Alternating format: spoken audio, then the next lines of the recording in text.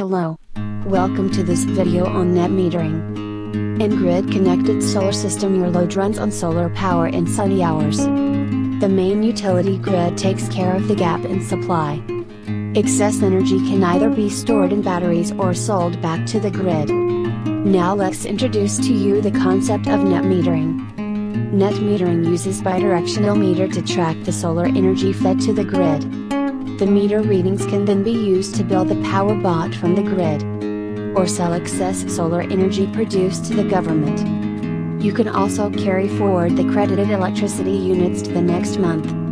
Different states of India have different policies on net metering. Let's look at the advantages of net metering. Get monetary benefits. Do away with batteries. Contribute towards grid stability. Use tomorrow the excess you produce today. Switch for better. Switch to solar. Amplus Solar.